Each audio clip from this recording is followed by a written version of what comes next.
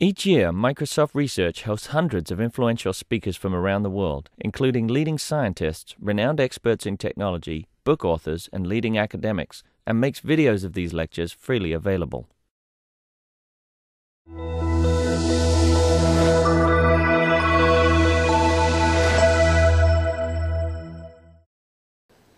Okay, I'd like to continue. The second part is going to be a little bit more far afield from Worldwide Telescope and Layerscape. I want to talk about another one of our technologies, briefly called Distribution Modeler. And that's going to, I'm introducing it for a couple of reasons. One of them is that it'll produce a data set that I'll then view in Worldwide Telescope, but it's kind of a long ways to go from Distribution Modeler to a visualization. But in so doing, I hope to make the point that, again, you don't need to have geospatial or data. You don't need to have latitudes and longitudes in order to use the Layerscape visualization engine to look at and try and make sense of what's going on with your data. And then the second point that I want to do is, or the second reason I'm bringing up Distribution Modeler is because I think it connects back to what I started talking about at the beginning about the progression from thinking about science, thinking about environmental science, to data, to information, to models, and then to predictions, and then to services. And again, that's sort of in preparation for the second speaker who will be here this afternoon after lunch. Before I continued, somebody asked me during the break about doing analysis, and Distribution Modeler is really going to be a technology about analysis. But is Worldwide Telescope something that you can think about using for analysis? And I want to emphatically state that the answer is no. If you want to add numbers together, if you want to take a Fourier transform of a spectrum, if you want to do the kind of thinking about data that you can do even, for example, in the Excel spreadsheet, Worldwide Telescope is not the technology, and it's not the place to do that kind of stuff. Worldwide Telescope doesn't know about carbon, it doesn't know about climate or oxygen or tides or water or anything like that. It doesn't even know about planets. What it knows about is pixels, and well, it's got some built-in interface to allow you to explore these important environments, but the way to think about Worldwide Telescope is really as connected to a second application. So this is a connection picture of how things work. If you think about Worldwide Telescope as just ready and waiting to draw pixels of your, a pixel representation of your data, then you need a second application that has the intelligence, that does understand dissolved oxygen or carbon dioxide or something like that. And then that will talk to Worldwide Telescope. And you can either talk to Worldwide Telescope by means of creating files and then importing them, or you can talk to Worldwide Telescope through something called an API, which is short for Applications Programming Interface. And what that means is if you happen to be a computer programmer and you have just a sort of beginning level skill, you learn how to make print statements. Print statements are typically write text like hello world to a screen somewhere, but you can also print onto these things called ports. And I don't work with this very much, so I'm just kind of giving you a layman's picture of it. But if you can generate a print statement that happens to be very long and has a bunch of data in it, then you can print that to Worldwide Telescope, and it sits there and listens on its API channel, and it listens for that print statement. When it hears the print statement, it takes in all the stuff that you said, and it tries to render that as data. So at the very last thing I'll do today is I will show a developer's view of how to generate these print statements and what that ends up looking like. If you're not a programmer, then A, maybe it's kind of culturally interesting, and you can just sort of doze off or whatever. Or B, you could say, well, you know, that doesn't actually look too difficult. Maybe this is something I could explore. And that certainly would be a great outcome for us. We would love it for more people to sort of get engaged in programming and writing computer programs because it's enjoyable, it's kind of rewarding, it's fun to do, and it gives you a certain measure of control over the technology that it enables you to sort of pursue the things that you can imagine doing. So Worldwide Telescope is not an analytical tool, it's a pixel drawing tool, and you want to have your intelligence sitting in another application, And I've already given an example of a data application that has that sort of intelligence, and that example was the Excel spreadsheet. So the Excel spreadsheet by itself doesn't really know how to talk to a worldwide telescope, but that's okay because you can install the worldwide telescope add-in for Excel, and that does know how to talk to worldwide telescope. That's a bunch of programming code that talks to the worldwide telescope interface. But there's a quick way of doing things also, and that's called cut and paste. And I showed that earlier when I cut data from worldwide telescope and I pasted it here into Excel. So I'd like to go in the other direction now and cut and paste from here into worldwide telescope. So I have, this is the wrong data file. Let me go to the right data file. I don't have the right data file. Okay, I better regenerate the data file. So let's go back to worldwide telescope. I'll do my climate demo. This time I keep going past where I want to be.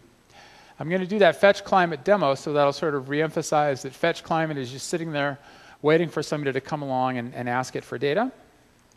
So here I am in Excel. I go to worldwide telescope ribbon. I go to the services, and there's the fetch climate demo. If everything goes according to plan, this is now going to talk to worldwide telescope and get a latitude and longitude at the east side of the Himalayas. It's going to go to the computer in Cambridge, and it's going to get a block of data, precipitation, and surface temperature. It's going to bring that back into a table in Excel, and it's going to try and draw that data in worldwide telescope. So telescope to Cambridge and fetch climate, and then back to telescope again, all from this little application. Dramatic pause.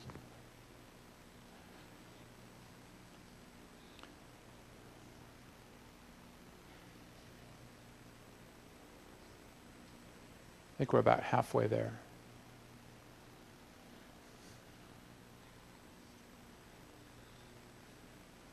While it works, may I ask a question? Certainly. One of the problems of not having the analytical engine coupled to the database is that Yeah, let's get the microphone. Well, let me start again. One of the problems of not having the analytical engine coupled to the database engine is that sometimes I need a whole bunch of set of data in order to calculate one value and use only that value. For instance, if I'm doing a low-pass band filter, I have the raw data and I need to get a window of data that will revert to only one point. Imagine a sine curve. If I get that from a sensor, the sine curve will be very irregular. So I would like to pass a low pass band filter, and it would make a nice regular wave. In order to do that, I have to get a moving window over the signal, calculate the value of each new point, and use this point instead. So if I can couple the engine to the database, I can do it in a more efficient way. Mm-hmm. How would I use that with Worldwide Telescope? So you're talking about doing the low-pass filter on a signal. Yes. And as you do that, your signal is evolving.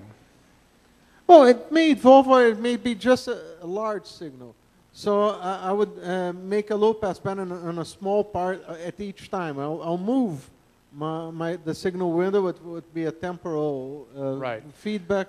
So if you're talking about having a large data set and you're sort of operating locally on a piece of it at a time, right, then you're right. If you had that inside your visualization engine, you could sort of see that changing as you go, right?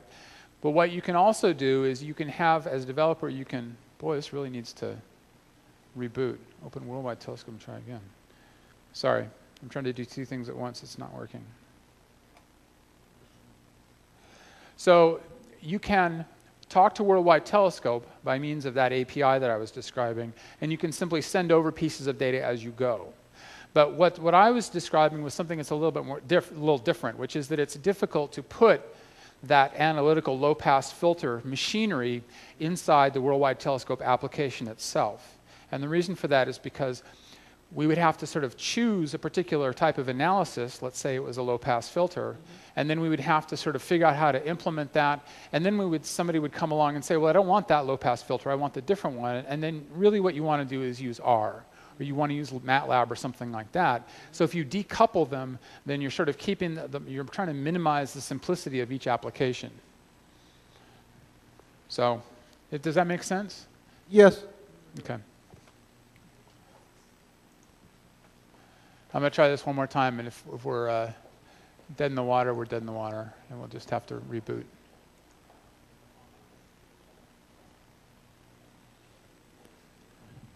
Oh, except I went to the wrong place. Doggone it.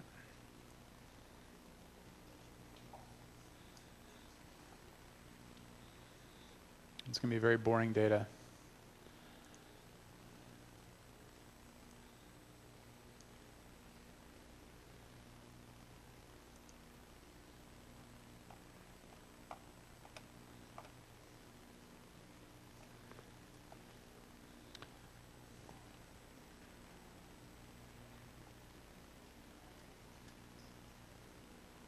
All right, well, we'll see how that goes.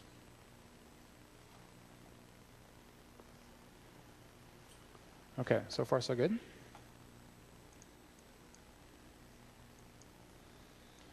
Okay, so that worked. And now just to show what I'm doing, so that's not all, again, I've gone over to the Himalayas here.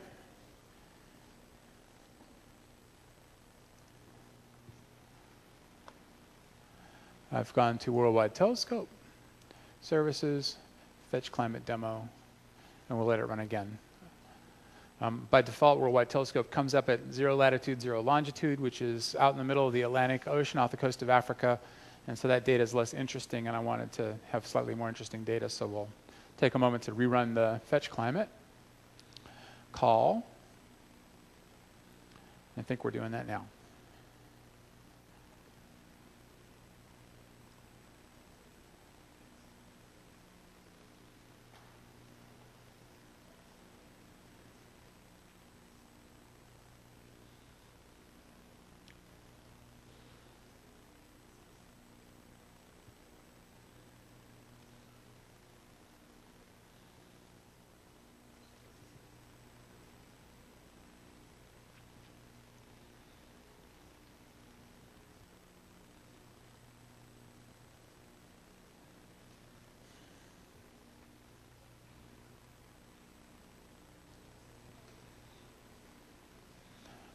I could threaten to go on to something else, and maybe it would respond to that.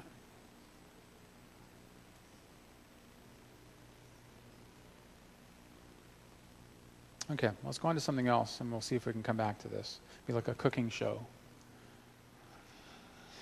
So I've mentioned several times distribution modeler, and I'm going to tempt fate and try and do a demonstration here. Yes, that's good. So, just for fun here. No, that still hasn't come through.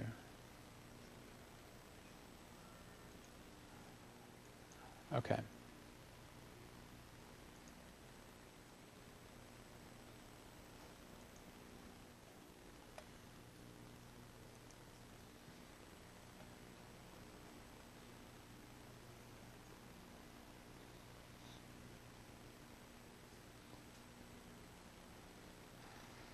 Huh, it worked.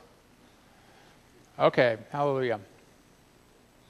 So I've run the Fetch Climate demo, and I've generated this data just for technical reasons. It's not as beautiful as I'd like, but it nevertheless does illustrate that there's more rain on the south side of the Himalayas and less as you go over up into the Himalayas and where it gets also colder, so the colors are colder.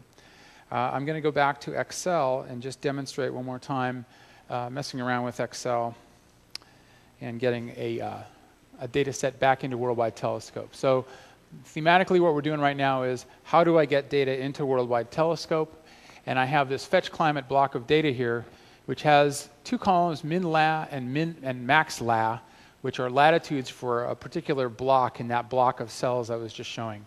So I'm going to create a column called lat, and I'm going to have its value be equal to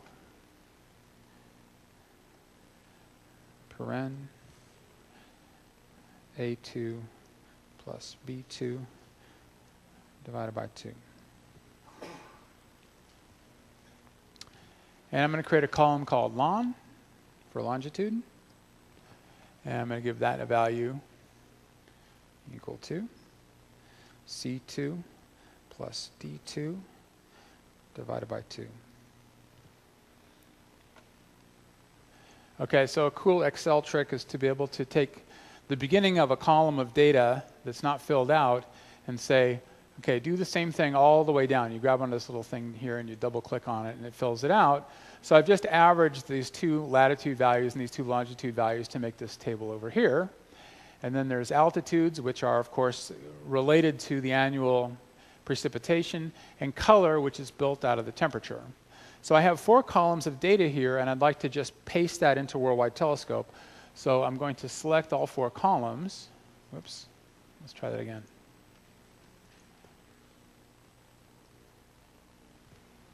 Like that. And I'm simply going to say copy. So my point here, my goal here was to copy and paste from here into Worldwide Telescope, from Excel into Worldwide Telescope. So I'm going to paste. Except this time the data doesn't just fly in. Instead, it brings up this wizard here, and it says, okay, you're trying to paste in some data. That's great. Let's call that a new layer, and we'll give it a name. So we'll call it HIM for Himalayas. And then we'll work our way through this little wizard. Now, I had a column called lat and another one called lon, and Worldwide Telescope is guessing that those are latitude and longitude, and I have no problems with that. And the same thing with altitude, and it happens to be in meters. So I can customize my data paste process here, but as it happens, those are fine. And then I have a scale factor here, and I'm going to drop that down and make it a little bit lower so that it's not too bright.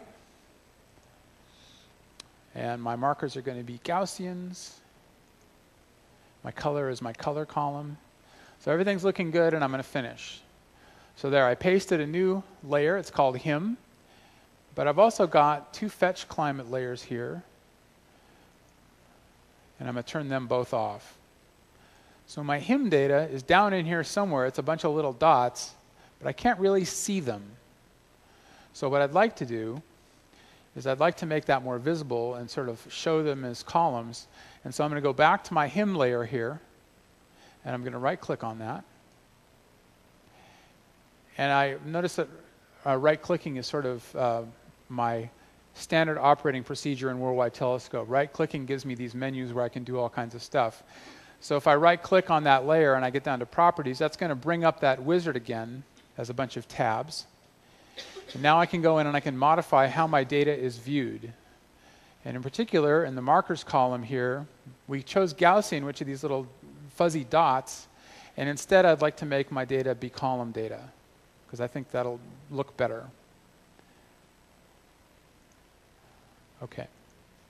So I'm done, and my data, you didn't see it, but it sort of grew in like this, and there's my data. So my data has been rendered as a bunch of little squares that are all next to each other, and it's sort of semi-transparent so that I can see through it and I can see the terrain underneath. And that's my Himalaya. If I right-click on it, notice I right-click, and I change the opacity, I can sort of fade it out and dissolve it away too. And that can be useful in seeing the underlying surface features. I can also fly through my data. Okay. All right, so that's fine. But there has to be a purpose for building the Excel add-in for Worldwide Telescope. And so what I'd like to do now is do exactly what I just did, but I'll do that using the Excel add-in. So again, we have this ribbon here. We have all this data, and I'm just going to send over these 4 columns. So I've selected those 4 columns. Hang on a second. Okay. And I have a button up here called Visualize Selection. So let me just do this first.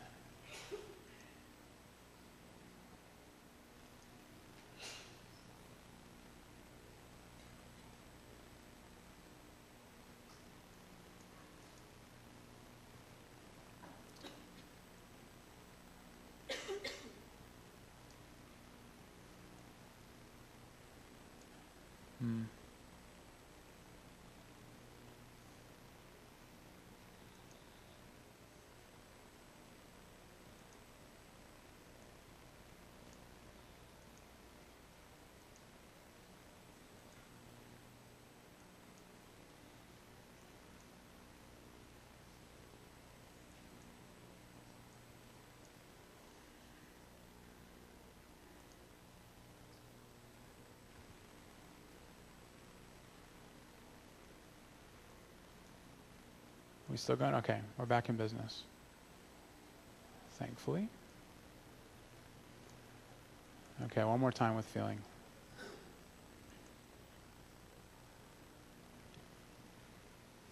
Okay.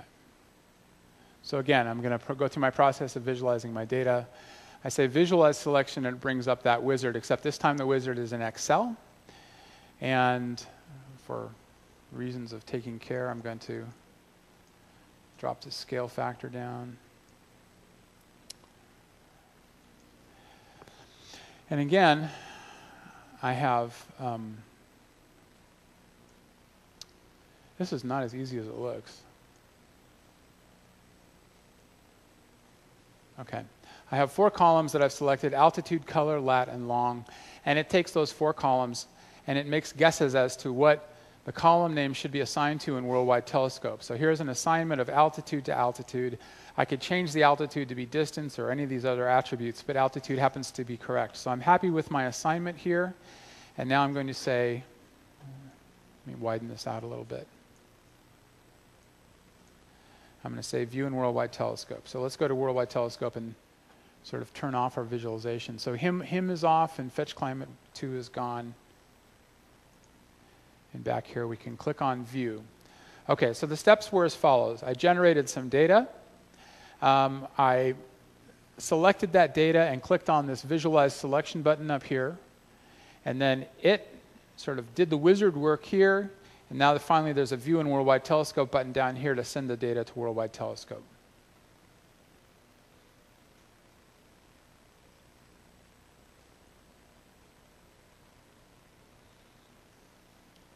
And did it show up? I don't see it.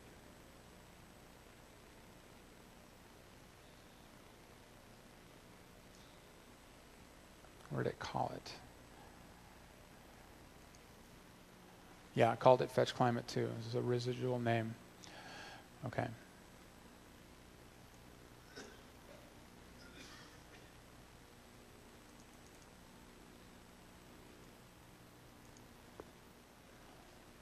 So there's our data here. And again, I can go to Properties, and I can go to Markers, and I can change it from Gaussian to be columns again. And the data grows up into place. Oops. And we're all done. Okay. So that was rather belabored. I apologize for the slow pace here, but again, I'm just trying to sort of demonstrate that it's fairly straightforward to use this technology to get a column data into a Worldwide Telescope. And the same thing applies to irregularly spaced data. There's no rule that says this data has to be nice and gridded like this. It can be all over the place. So with that, I'd like to turn to Fetch Climate. No, sorry, not to Fetch Climate, to Distribution Modeler, and do a quick demonstration of how that works. Whoops. So Distribution Modeler is a website. You'll notice this is a browser. And it works on data sets that contain observations about something that's going on out in the world. And so the first thing we'll do is we'll import a data set. So now I'm totally away from Worldwide Telescope. This has nothing to do with Layerscape right now. This is entirely about a system for conceptualizing a model and then carrying out your ideas against some data that you happen to have. So earlier I mentioned that I had some data. I'll import that data now. And what we're going to do is we're going to build something that resembles a workflow. So this would be sort of a workflow system, if you like. And workflow simply means I have a whole bunch of tasks that I want to do in some sequence. So I want to set up the machinery to do that, and then we'll sort of say go, and the data will flow through the machinery. But the nice thing about Distribution Modeler is the machinery that's put in place happens to be very sophisticated stuff that's related to ecological analysis and statistical analysis. So again, I'm working from a browser, and I have this interface here. I'm going to select my data file, which is sitting on my SkyDrive, and it's called Gauss data. So now I've created an action here, which is read in a data file. And once it's configured, I can run it. And so it runs, and sure enough, it creates a data file. So let's take a look at the data file. The data file appears to be a series of columns, which I cannot for the life of me see. Hang on a sec. I'm going to try duplicating my screen so I can have a chance of seeing what I'm doing and working more efficiently. Okay. Is that going to work?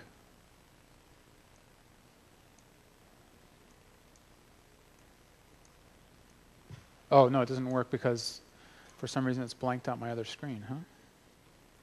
Okay, let's give up on that idea.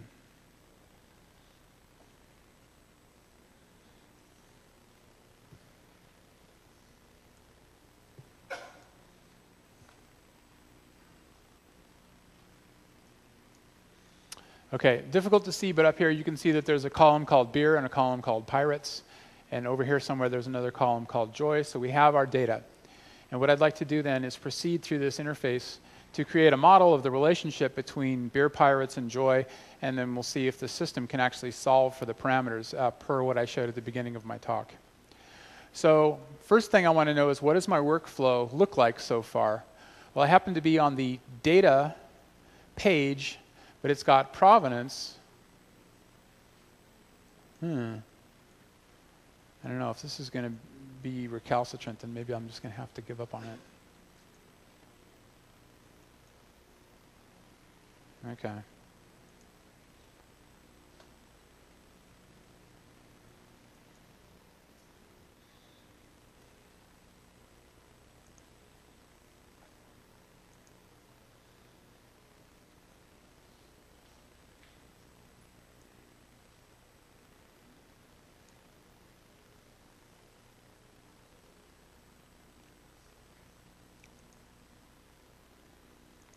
It's a charge Drew for pre-testing this.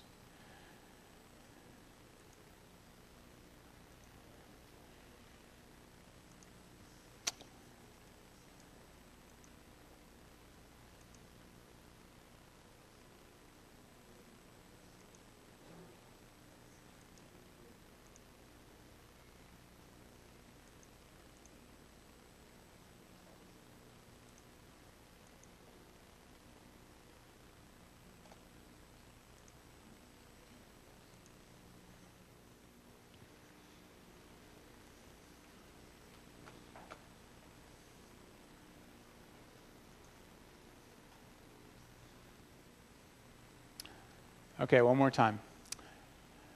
I'm going to import a file. I'm going to browse to that file. I'm going to go to my SkyDrive. I'm going to go to Distribution Modeler. I'm going to get Gauss.data, Gauss data. I'm going to run the module. I'm going to get the data file. It looks beautiful. And then I'm going to say, what does my workflow look like so far? Aha! Fantastic. We have a round thing, which is an action, and a square thing, which is an object. So we have imported the file, and there's the file. I can go back to the file and look at it. And then I want to say, what else do I want to do? Well, my whole spiel here has been talking about building a model. So let's build a model. I want to estimate the parameters. So I have the model in my head that it's like a bell curve, that joy is a function of beer, and I have a bell curve, joy is a function of pirates. So now I want to go and actually explore that by creating a couple of bell curves. So I'm going to run this module here. So you'll notice that this provenance connects my data to the data loader, and the use in new is everything that I could do from here. So one of the things I could do from here is I can make a chart. So I'm going to, before I go on and explore my model, I'm going to make a chart of my two types of source data, my environmental data, which is beer and pirates, and my observed data, which is joy. So I'm going to make a, well, it's already selected my Gauss data as my source. I'm going to make a pin description or a pin plot. So I need to get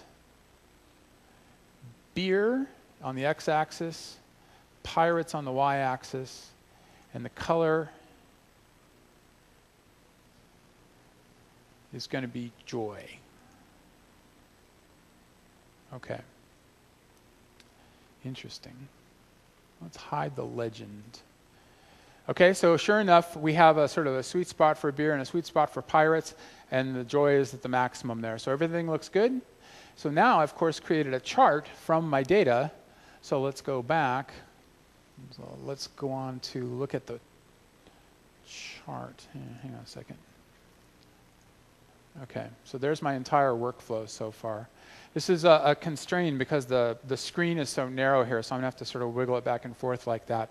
But you can see that we loaded the file, and then we put that into a chart maker, and there's our chart. And there's our chart. It comes up, it shows us our stuff. And again, we'll click provenance to go back to the workflow. And now we'll go back to our data, and we'll go and do the model estimation business. So this module called estimate parameters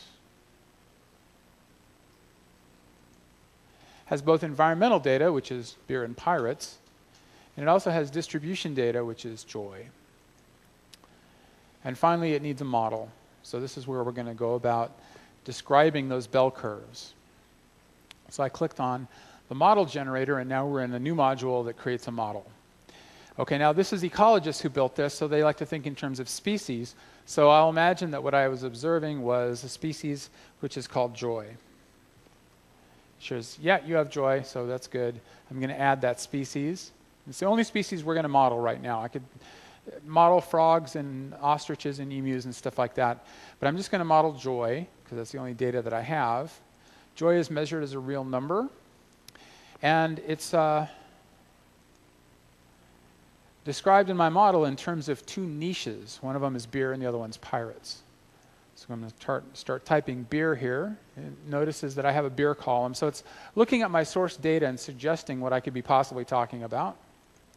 So I've now added beer. This is my beer model. And then I'm going to say, well, my beer model isn't a non-response. It's a bell curve or normal distribution or Gaussian response. So here's a little Gaussian curve. So I'm actually putting my model together as I'm speaking here. And then I say, well, there's another thing in my model, which is that joy is also dependent upon pirates. And so I say, add that. So here's the page that deals with my pirates. My pirates need a model. Okay? So my pirates is also going to be a Gaussian response or a bell curve. So now I have a beer bell curve and a pirates bell curve. So everything is looking great. This is my model. It describes joy in relationship to beer and pirates. And then I want to say, great, let's go back to my workflow. So my model that I just built here is feeding into my parameter estimator, which also has beer and pirates and joy. And it has a run button, so now I can hit run, and that's going to go off and calculate an end result. And that end result, sort of went away too quickly. Okay, so let's do this. Metadata. Provenance. Ugh. Sorry, everything is squished together. If this whole thing crashes, I'm going to be very disappointed. Yep, crashed. Okay, well, that's a data point for those guys.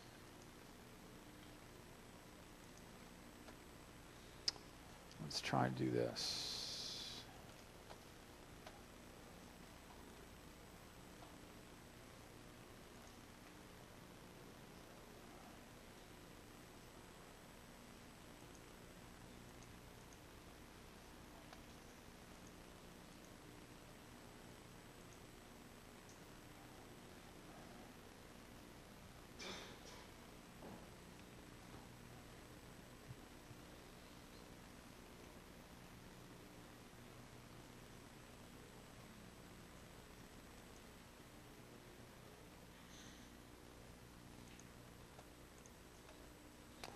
All right, not to worry.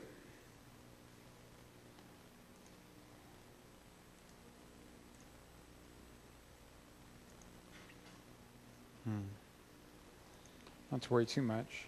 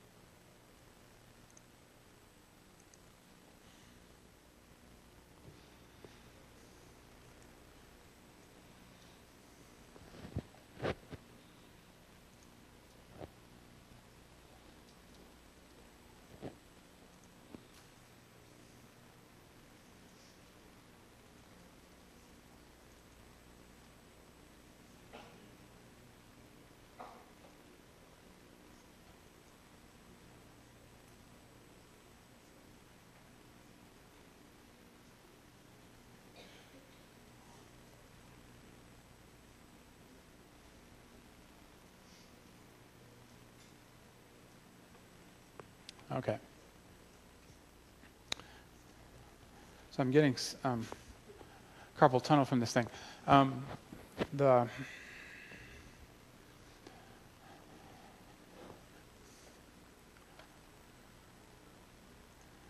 workflow window here, I can zoom out on it. Again, we're limited by two things. There's a bandwidth issue on the internet connection, and then there's a screen width issue here. So I apologize. These are sort of things that you can't anticipate. But what we've got here finally, I'm going to skip ahead a little bit. So I reloaded this entire workflow from a pre-existing zip archive. So what we had done sort of to begin with was we'd imported a data file and then created a model and put that into a parameter estimator and got a result. So the rest of this stuff here is kind of working with that result to do a prediction. And the prediction is the kind of thing that I was talking about in the beginning, where you want to predict the results of a model that you have a high confidence in. And so we do that, we get to this provenance, and then we make a chart out of the results. Oh, let's see, we want to go to provenance again. And there's that chart. Nope, that's not it. That's the chart.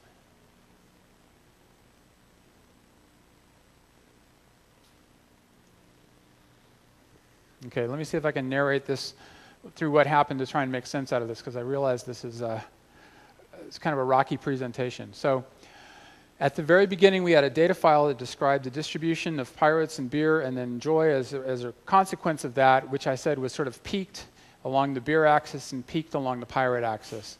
And what we did was we brought that into this system, this distribution modeler, and we created a model for that, where the distribution works is, and then the distribution modeler solved for the parameters that best fit that model.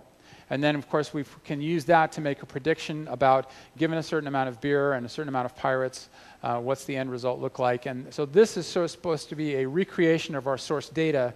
And this is the simplest initial approach to using distribution modeler. And so then I can describe to you a more complicated or more sophisticated use of distribution modeler, and then that'll sort of end this part of what I'm talking about. So I'm going to go back to my provenance chart here and say there's a multi-view at the very end.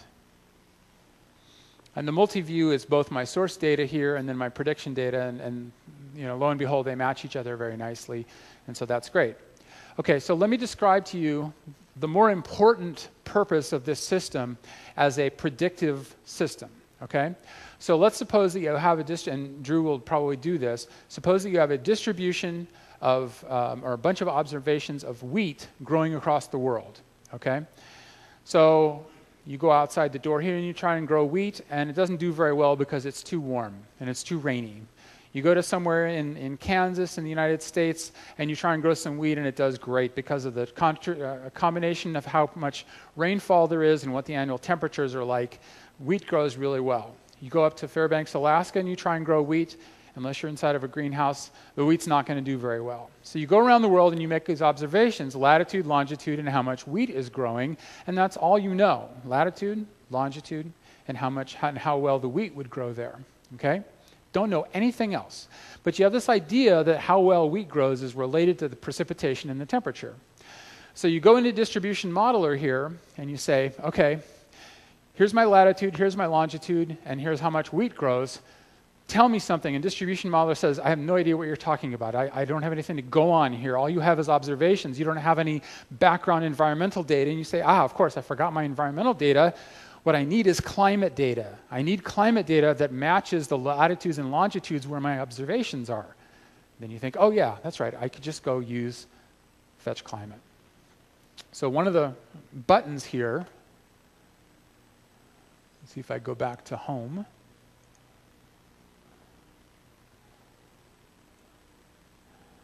One of the buttons here happens to be fetch climate. So I click on this and it creates a little fetch climate module. and I say, hey, fetch climate module, go to these latitudes and longitudes that are in my wheat data and find out what the climate is like there. And so that goes to fetch climate and it pulls that data back. And now we have data for annual precipitation and surface temperature.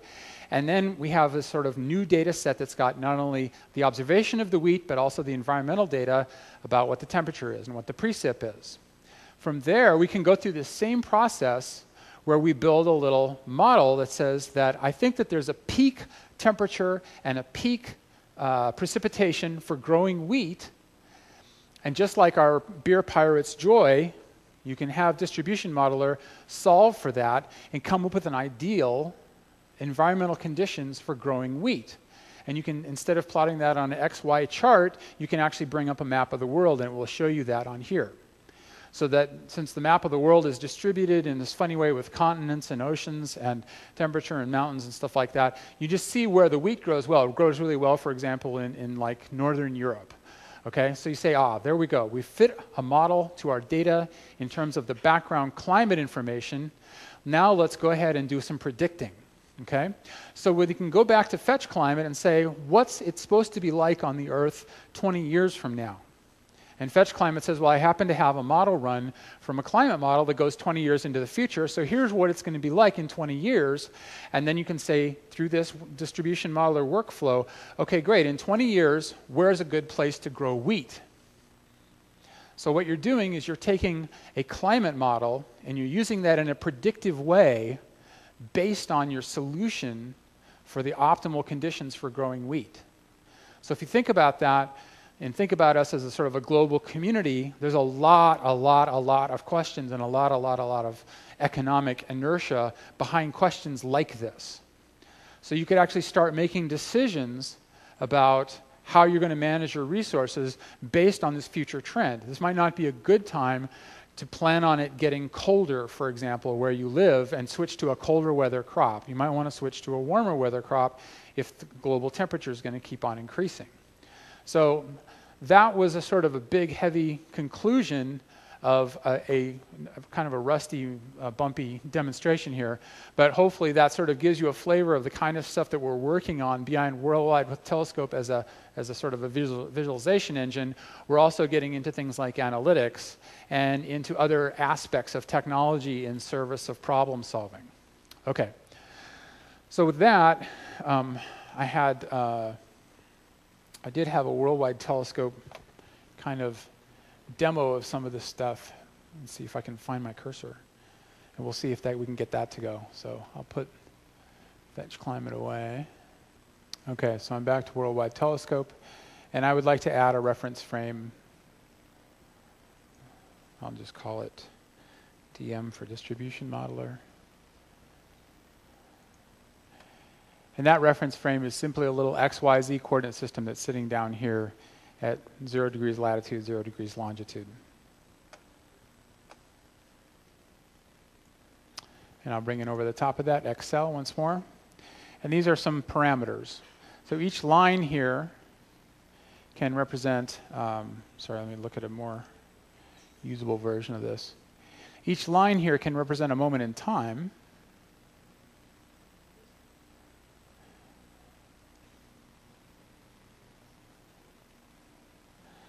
So as I've been doing in this morning's presentations, I'm going to select a block of data here. And this block of data, I must battle with my scroll bar again.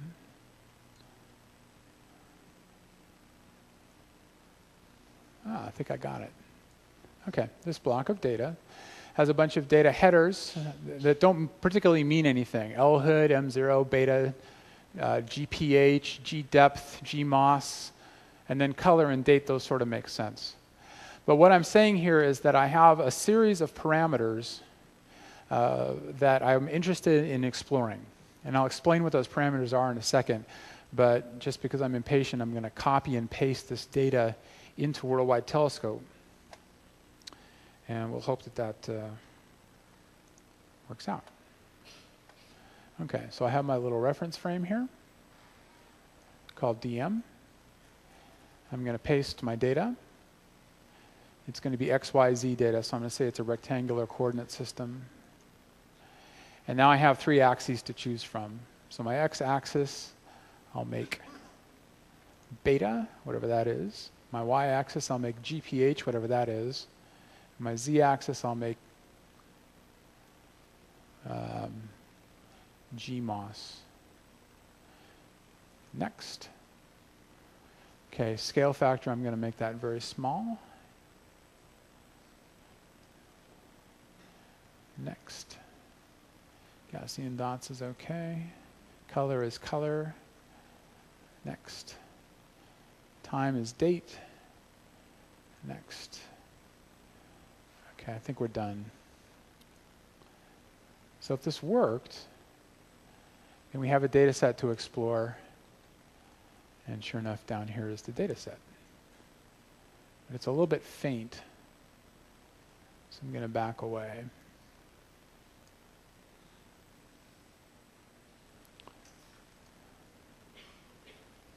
Right-click, open up the properties, scale factor,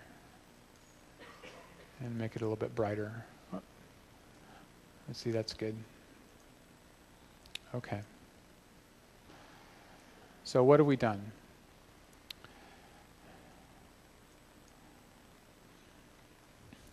I'm going to describe what distribution modeler does in a statistical way. It says, I have a model that relates environmental data to observational data, and that model has some parameters. So for example, where is my bell curve centered, how high is my bell curve, and so forth.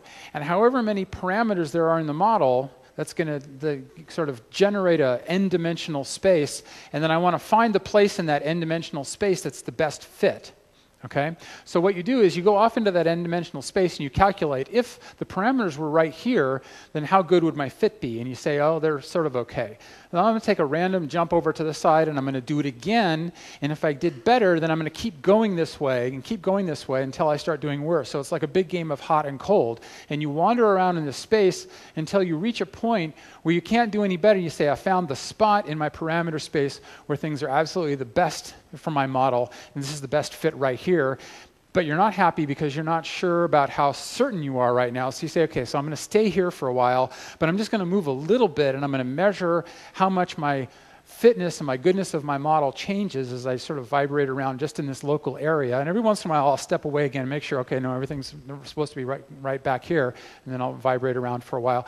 So you do that for a while, and at the end of that whole process, you say, okay, this right here is the best place for solving my n-dimensional parameter model, but it's got a certain amount of, there's some uncertainty. So I also know that, within these sort of 2 feet is really where the solution has to be, and the solution's not on the other side of the room over there. I'm really very confident about that. So this is called Bayesian analysis, or Bayesian inference, or Bayesian statistics, and we have a picture of it in Worldwide Telescope here. And what it means is that as we went through our data set, each one of those rows was another attempt at finding the right parameters to fit.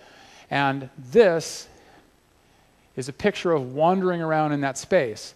So we started off doing the purple stuff. Let's get rid of all the stuff around the edges. So we started wandering off in the purple stuff here.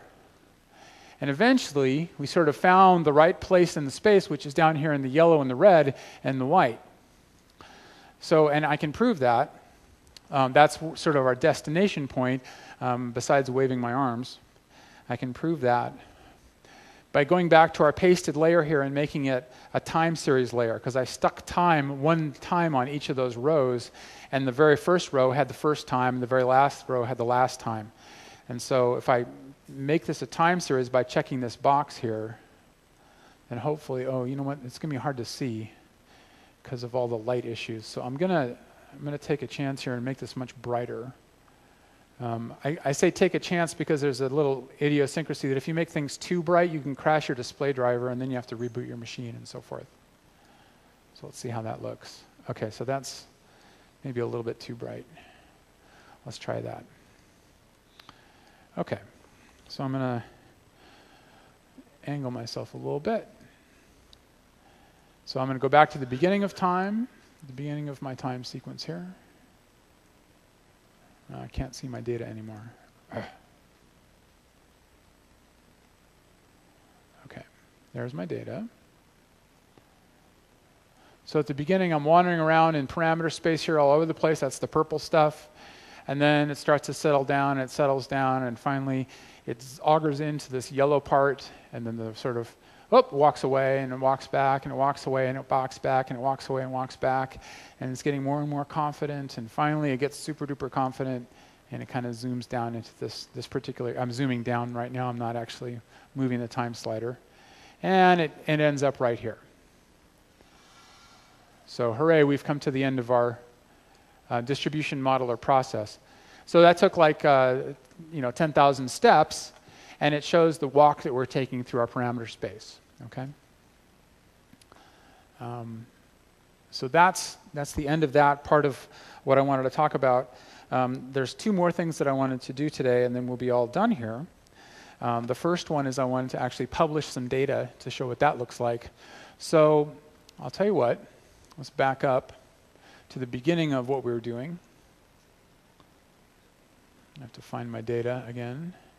I'm going to make this even brighter.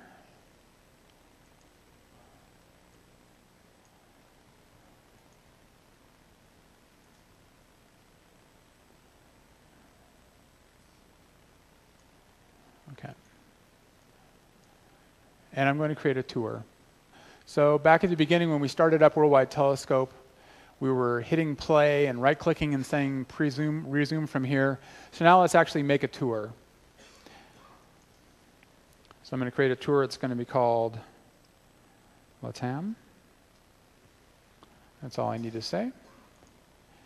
And now we have a tour editor up here. And this is my way of telling a story about this data. Good, I have 34 minutes left.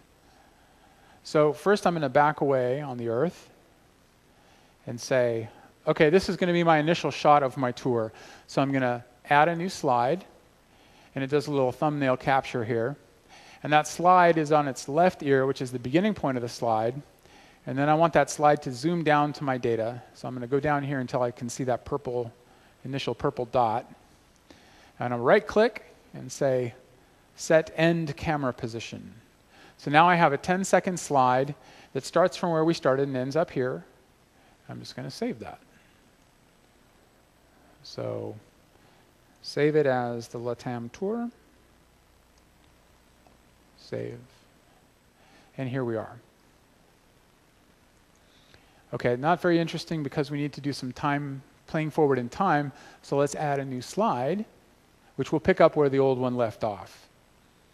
And let's play forward in time a little bit. So and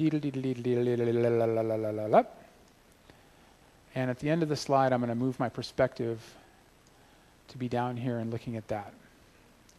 Okay, that's where I want the slide to end. So I'll say set end slide position again. Set end camera position. I'll make a new slide. And it'll pick up where we left off. And it'll go all the way to the end. We'll say set end camera position. And then I'm going to create another slide that just sits there quietly and does nothing. So now we have a 4-slide tour. I'll click on save. And let's see what the tour is going to look like. It's going to take 40 seconds to play. So for the first 10 seconds, because every slide is 10 seconds by default, for the first 10 seconds we zoom down to our data, which is that purple stuff. And then it goes dee-dee-dee-dee for 10 seconds. And then it does dee-dee-dee-dee for 10 more seconds. And then for 10 more seconds, and then it's done.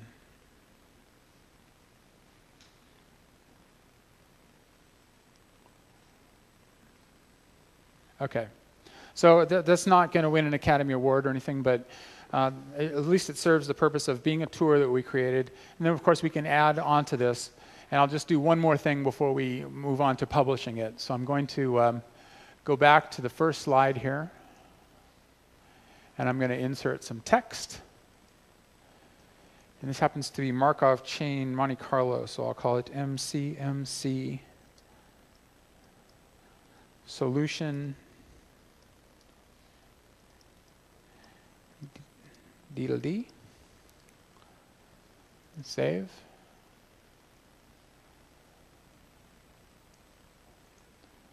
And so that's going to be part of the slide now, but just to make sure, I'm going to say set start camera position.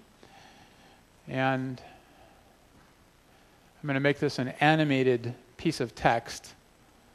So I'm going to move it down here and say set end camera position. And then I'll save it, and I'll play it just to make sure it does what I think it's supposed to do. Well, it did the opposite of what I asked it to do, but this is weird.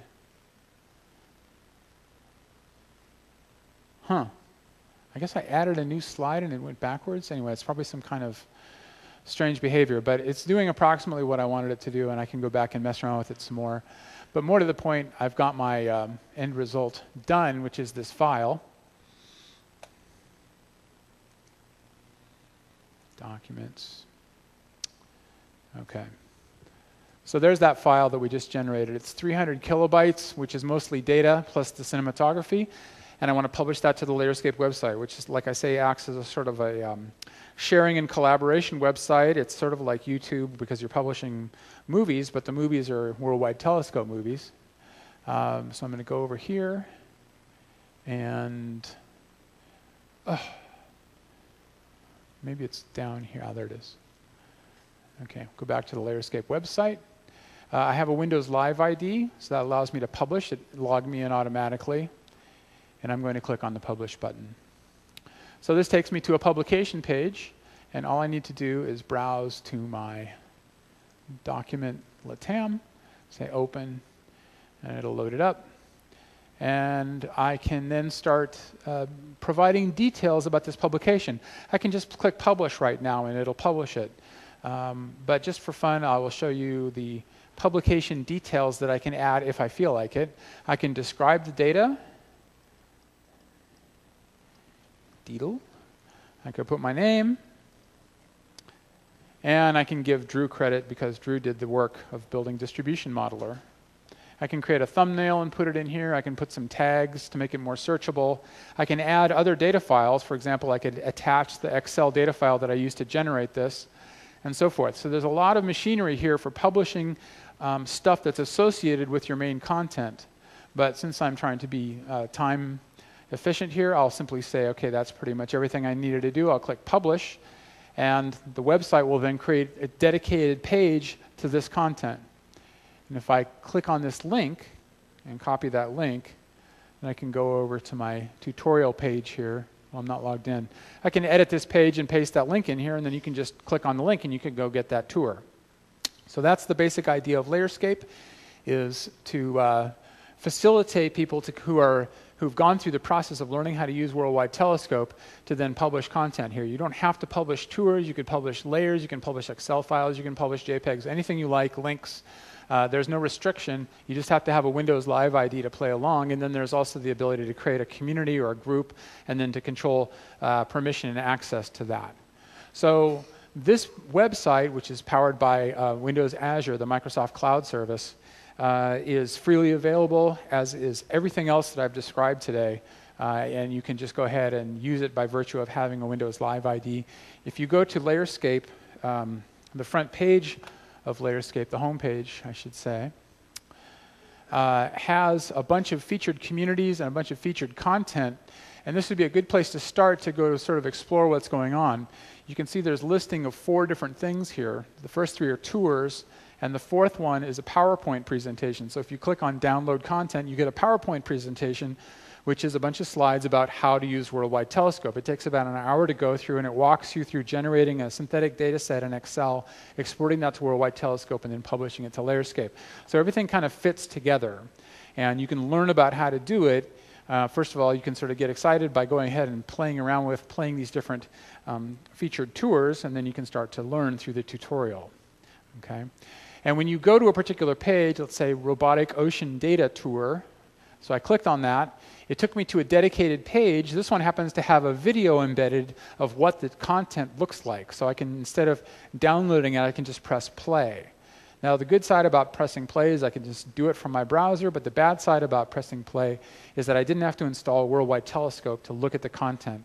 And what we're hoping for is that Worldwide Telescope gets adopted, and so what we'd like is for people to actually have it installed and click on the blue button, View Tour. because View Tour will pull in the Worldwide Telescope file and play the tour back like we've been doing today. If I simply click on the play button, it'll just play the tour back as a video. Okay. So the very last thing, and I have 26 minutes, so I might actually finish a little bit early. The very, very, very last thing is to talk about Worldwide Telescope from a computer programmer's point of view. And I mentioned earlier that that boils down to basically being able to do print statements that are in the right format. So Worldwide Telescope, when you have it up and running, is listening to a port on your computer, sort of like paying attention to a little text box. And if you print into that text box, then Worldwide Telescope will see that, and it will try and gobble it up and parse it and turn it into actions that it takes. Okay? So I'd like to briefly show how that happens from a programmer's point of view.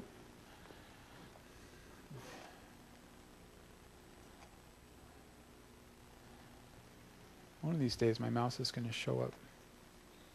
Okay, there it is. I was saying from a programmer's point of view. So here is a programming environment. This is called Visual Studio, and there's a free version online. This is developed by Microsoft, and it's actually the free version online is called Visual Studio Express. It works just great.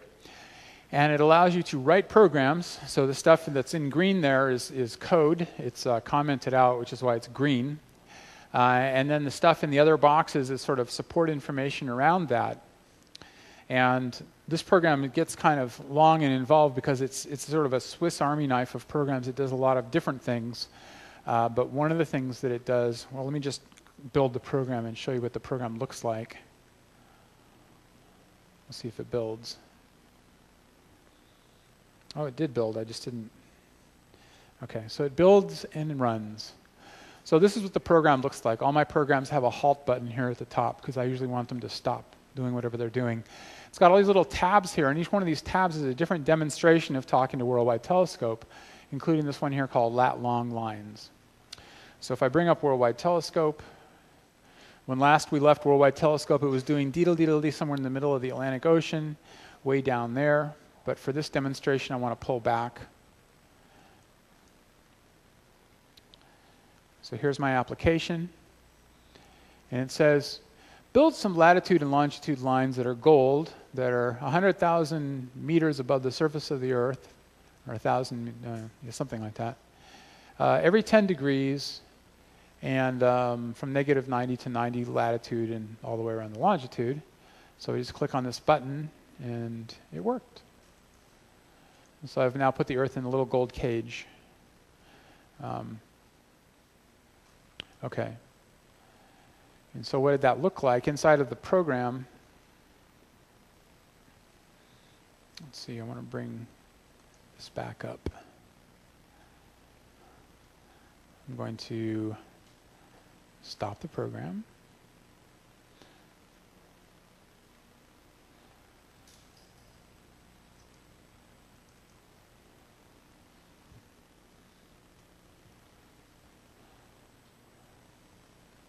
Good, I guessed correctly. Generate spiral. Generate lat long lines. Okay, so when I click that button, this little routine ran. And first it just gets a bunch of parameters. But the critical piece here that I wanted to point out is that there's one line of code here that creates a layer in Worldwide Telescope.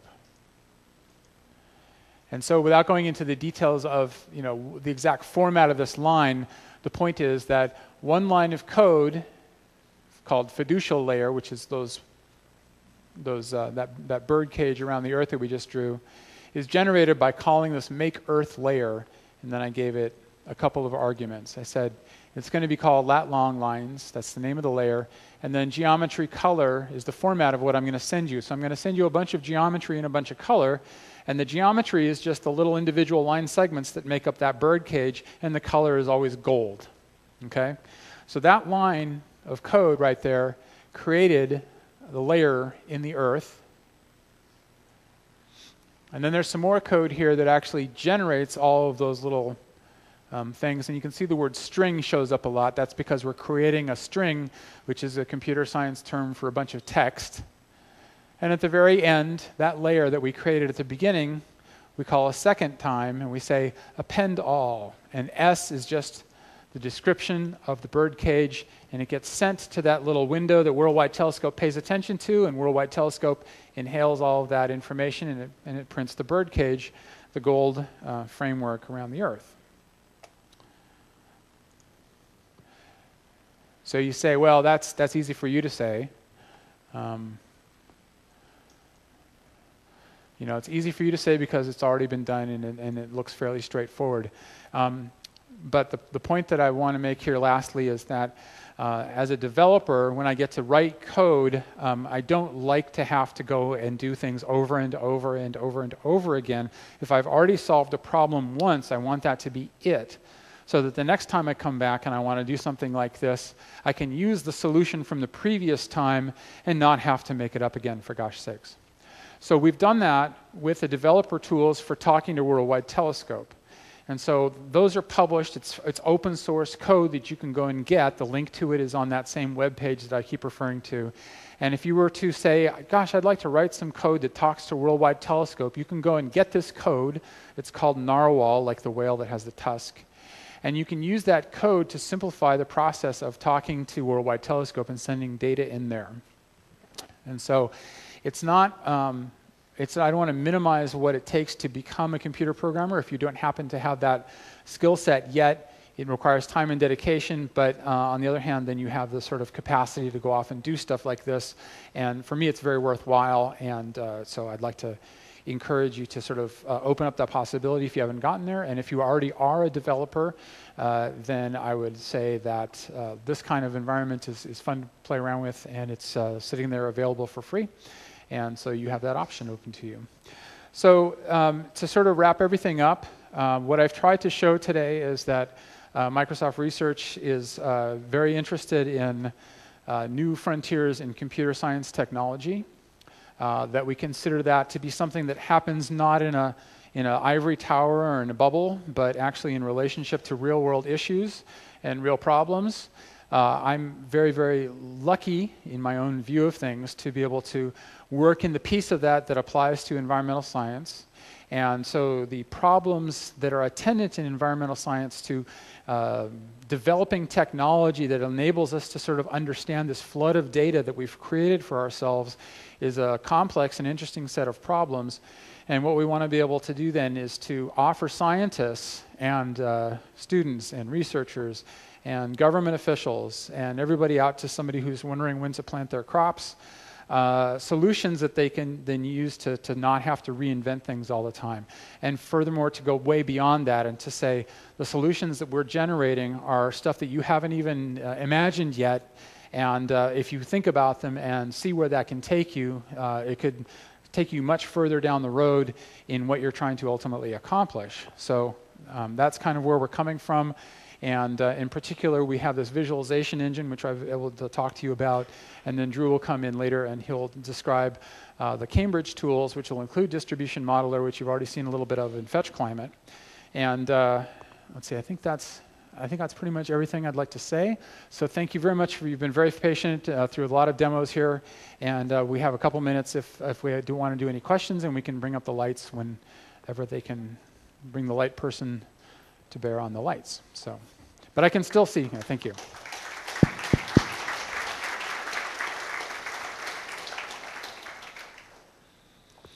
Yeah.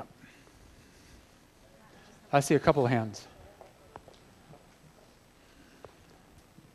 Thanks.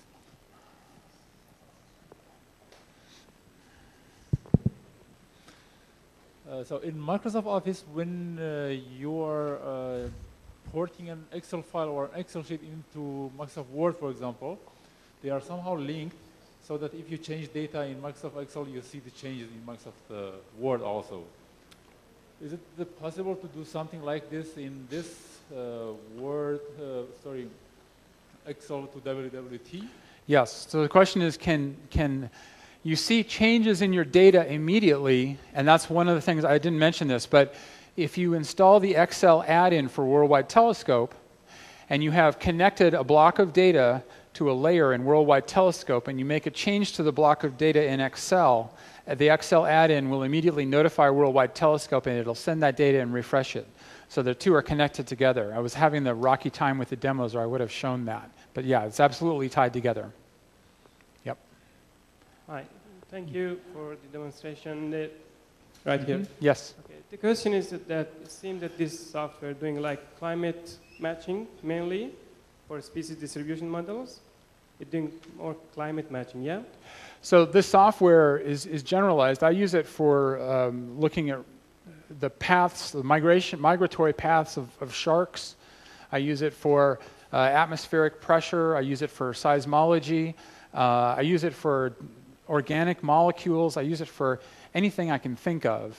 It's a generic tool, but you're right that climate and the scale of the Earth is well adapted to visualization here. Yeah, and my main question is that when it tries to predict for other areas, what kind of algorithm it uses? Like, for some model, they use maximum entropy, or for like GLM models, what kind of statistic is behind these predictions? Yeah. So if your question is what kind of models are available, absolutely the best guy to ask that question of is Drew Purvis, who is our second speaker today. So he'll talk about not only climate models, but also global carbon models and ecological models. They have something called the Mattingly model, particularly that they've worked on, where they've sort of solved for the entire Earth's carbon cycle.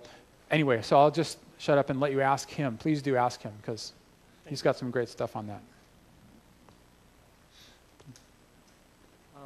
I have a question. When you look at the locations, lat long, UTM, are there any ways of actually working on map projections on the tool, or if you have to change anything? And also the other question is the quality of the data of fetch climate. Is there a metadata? Where did you get that type of data? Is that TRIM satellite or local? Meteorological stations and all that. Right, so Fetch Climate does have metadata. You can drill into the Fetch Climate data and find out where it came from. And there are some cases where there's overlapping data values, you can actually choose what source you want your data to come from. So yeah, Fetch Climate is definitely more than just giving you a number. It's giving you a number and an uncertainty and a source so that you can work your way back into where did this data come from. And I'm sorry, what was your first part? It was more on a GIS perspective. Yeah. Right. The basic Earth model here is some kind of spherical Mercator, and that's the only projection that's available in this virtual globe. There's another there's another projective system called TOAST, which stands for something, but it's more suited to working at the poles. So it's like a equirectangular projection that gets draped around the Earth model. But that's about all I know about the Earth model at the moment.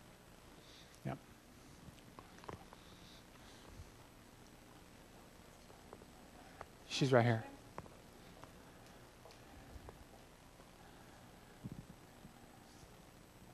I have a question concerning publishing the data. When you upload the data into the system, is Microsoft then allowed to use the data, or is it really private? Because some satellite data you are not allowed to. Right, data embargo. So the question is, if you upload your data into Worldwide Telescope, does that somehow become available to Microsoft? And what's the guidelines, restrictions, and so forth? So first of all, when you install the software, you have to do the usual I agree to the license thing, and you can read that thing. But you're installing it on your computer, and you can unplug from the internet and use Worldwide Telescope on your computer without ever it connecting to anybody. And in any case, even if you were connected to the outside world, your data would stay on your computer. It doesn't go to Microsoft. Microsoft has no interest in getting data from the application, but it's a very important question because you need to know, particularly if your data is, say, suitable for publication, you don't want it to end up in the wrong hands. This led to us, when we built Layerscape, to create a system of authentication, which is why you need a Windows Live ID, and you can actually embargo your data in Layerscape. So you can put it inside of a private folder that only you have access to, and then you can grant access to your colleagues so that you could collaborate in that folder, but no one else would never know it was there. So we're very, very serious about guarding your privacy rights around your data. and we don't want to try and pull that kind of information. It's there as a platform for you to use. It's not for us to use. Yeah.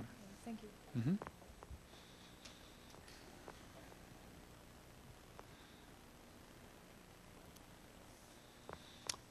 Is there anybody else? Okay, good. Well, let's call that good. I'm around today and through the rest of this workshop, so please feel free to come and talk to me if you have any further questions, and thank you again. Mm-hmm.